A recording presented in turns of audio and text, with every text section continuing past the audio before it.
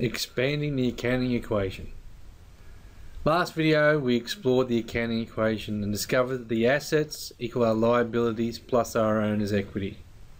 In this video we're going to expand that a little bit more. We're going to include our revenue and our expenses. First of all, let's simplify this a little bit. Assets equal our liabilities plus our owner's equity. A equals L plus OE. Owner's equity at the end of the period is made up of our beginning owner's equity plus any profit less any drawings. So let's add our profit to the accounting equation. We know our profit is our revenue less our expenses. So let's change that profit to reflect that. So our assets equal our liabilities plus our owner's equity plus our revenue less our expenses.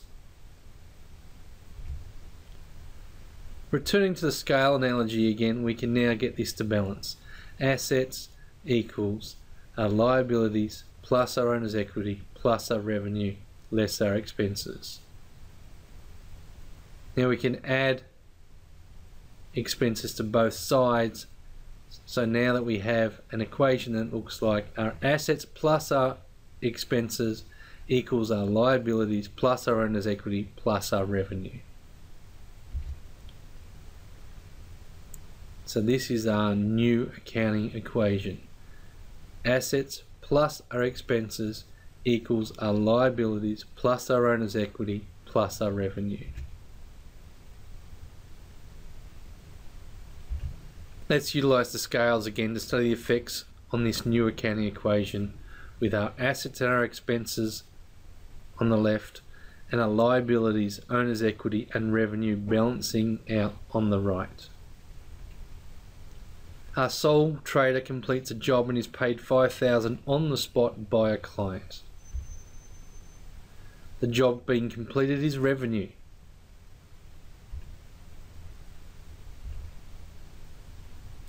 And of course, we now have more money in our bank account, which is an asset. Bringing our accounting equation back into balance. The business pays the staff their weekly wages. This is a cost of running the business, so it's an expense.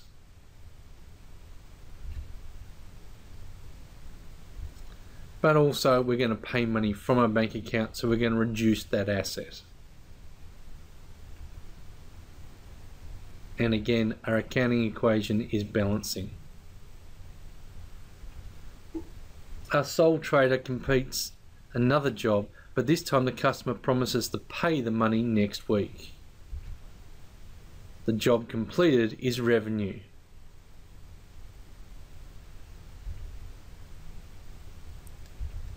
And the business will record the money owing as an asset called debtors or accounts receivable.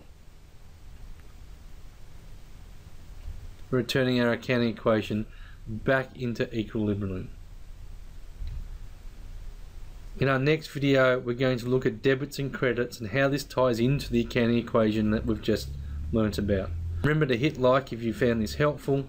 Click on the link below for the next video in the series. Join us in an introduction to debits and credits.